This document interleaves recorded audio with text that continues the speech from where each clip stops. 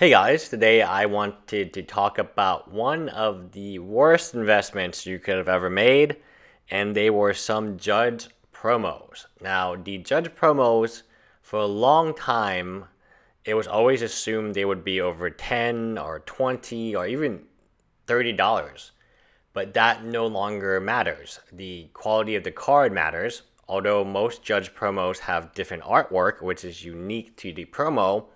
If the card is no good, the price will be pennies. So this card started at 100, briefly stayed at 50 before stabilizing at, I'd assume, 40, and then plummeting to $5.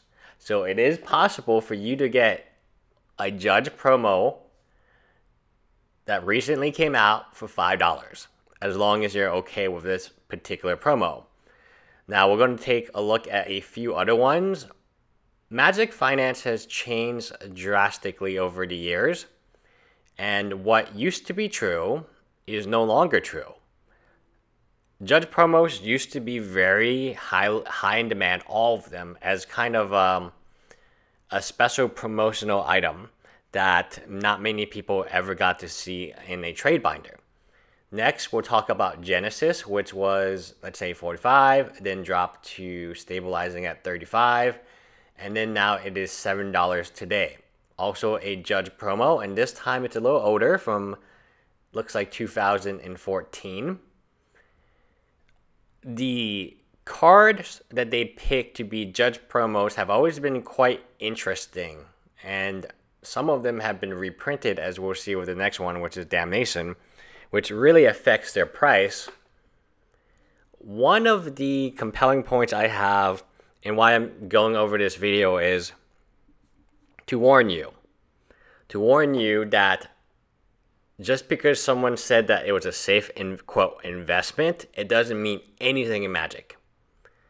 Magic cards themselves are not safe investments. Now I know what you're thinking. Oh, reserve list this,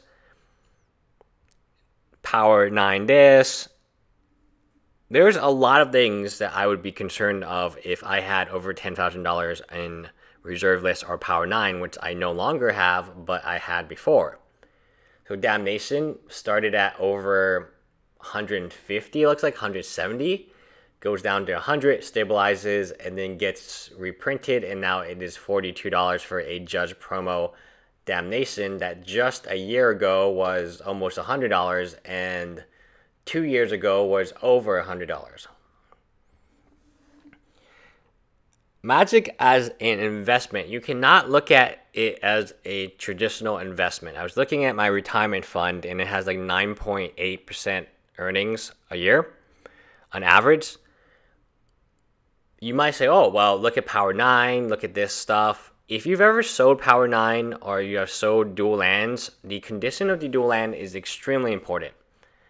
Extremely important. It is the difference between $500 for a near mint one and $400 is a smudge or a simple crinkle or just even a minor blemish. I don't like that, right? It's not, in my opinion, completely fungible in the fact that it's like a stock that you can't really, I wrinkled the paper that the stock is on, still worth the same amount of money. Shardless Agent, this one went from 150 all the way down to 11.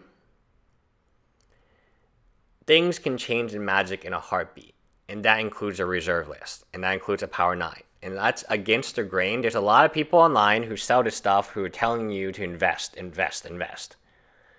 Okay, if you have like a 401k and you paid off your home and you really didn't have anything better to invest in, no mutual funds that you really liked or bonds or anything, and you paid off all your loans, then maybe you should invest in Power 9 and Black Lotuses and stuff like that. But the people selling them, they're professional salespeople. They sell a lot of Power 9. You are not a professional salesperson. You are going to get destroyed. So I was watching a video on Rudy's channel, and the person gets bargained, like they want one price that I imagine was agreed on before she took the plane ride over. Then they get there and they get hammered in price and they have nothing they can do. They just have to accept it.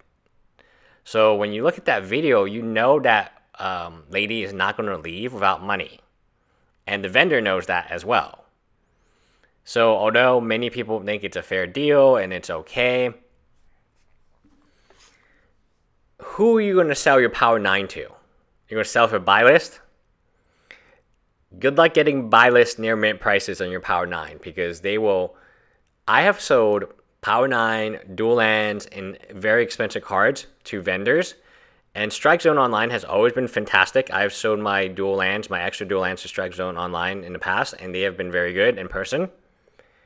But other vendors I've taken it to, they look like, hey, there's a fingerprint on it. I was like, wait, that's your fingerprint. What the blank are you talking about? Like, you put your fingerprints on it. Like, well, you know, now that it has my fingerprint, we have to deduct $15. And they're like nickel and diming you. It's just not really an enjoyable experience. So my point is, things that used to be valuable in Magic may not be valuable a year from now. And one of the core things that I grew up thinking would have always value, I mean, to think of a Shardless Agent foil being $11 when it was over 200, not over 200, over 150 and over 100 for a long time. Think of Damnation being a $100 foil for quite a bit of time and being in high demand, and then just plummeted into oblivion. Nothing has changed on the card. Nothing has changed on the card. Just the market has changed. My gut feeling about the reserve list is something is going to happen. I cannot tell you when, or I cannot tell you what.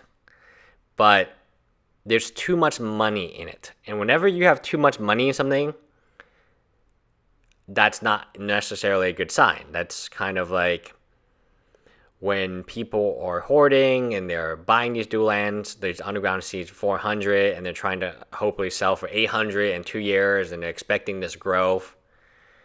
It's quite interesting because Magic cards are pieces of cardboard that can be easily duplicated. I've seen some counterfeits that, like, you guys think I'm crazy, but the smell really gives it away, because if you smell old cards, they smell like old Magic cards. They have a certain smell to them.